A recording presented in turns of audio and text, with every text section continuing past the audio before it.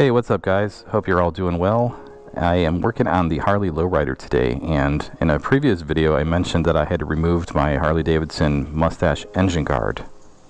So the reason I removed it was because it had built-in foot pegs on there that I really wasn't using, and I actually prefer the look of the standard engine guard, so that's what I have today.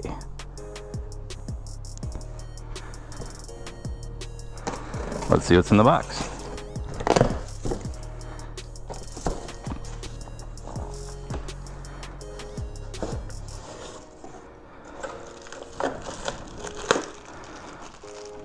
It's a really simple hardware kit. This is just a 3-bolt install.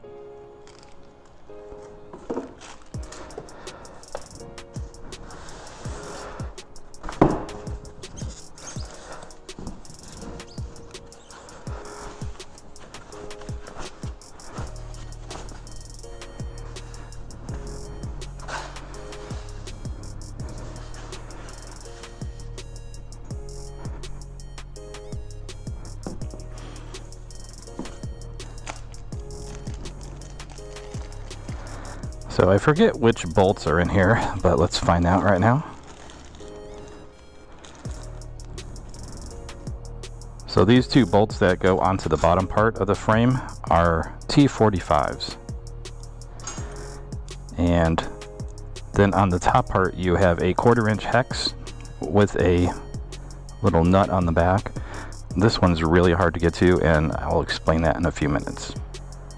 Looks like Harley-Davidson has already pre-applied some sort of Loctite on here, so I won't be putting any more on this one, but I will be adding Loctite to the bottom bolts because I don't really see anything on there.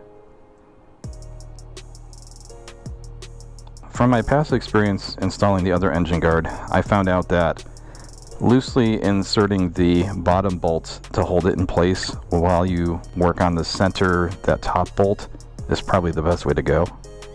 So these ends right here will face towards the bike, and just make sure that the carved out pieces will actually kind of line up with the frame, so that's going to also face the bike here, so just so you know which side is which.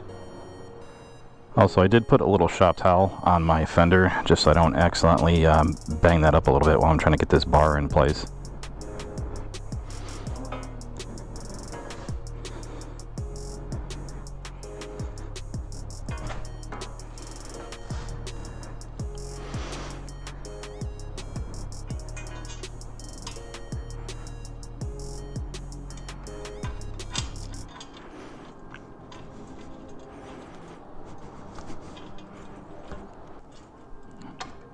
Okay, got one of these loosely in place here. Now I'm gonna get the other side.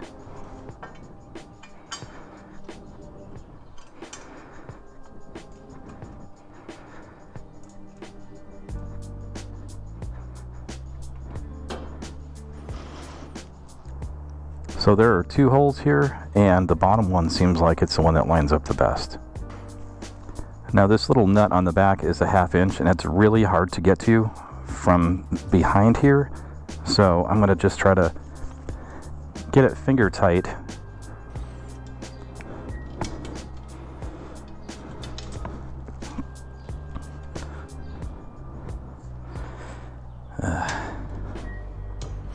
So I lost the nut. I can't find it for anything.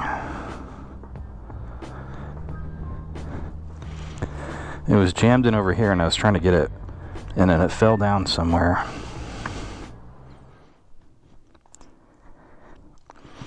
How's the puppy?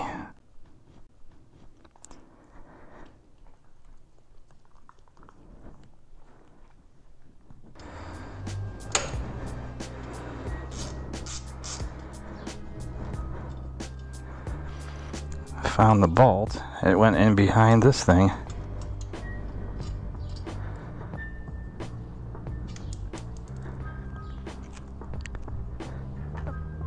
I told you this one was a hassle to get on there.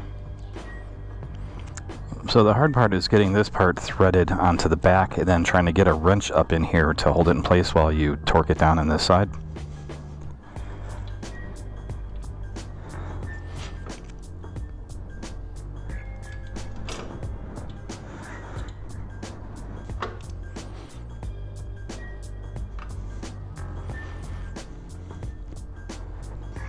Okay, I've got the thread started on there. So before you bolt this down all the way though, just make sure that your clutch cable isn't in the way. If it is, you can just twist it a little bit out of the way so it doesn't get pinched in between there.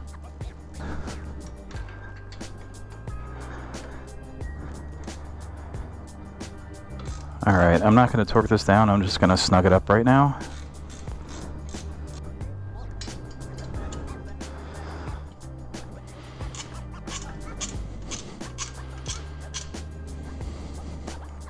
Alright, now I'm going to snug these bolts up on either side here.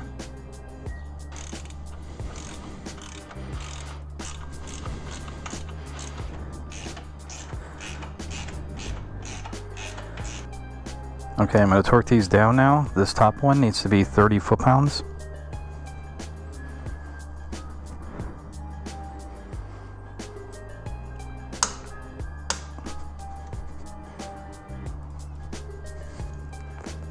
Okay, and these bottom bolts needs to be 33 foot-pounds.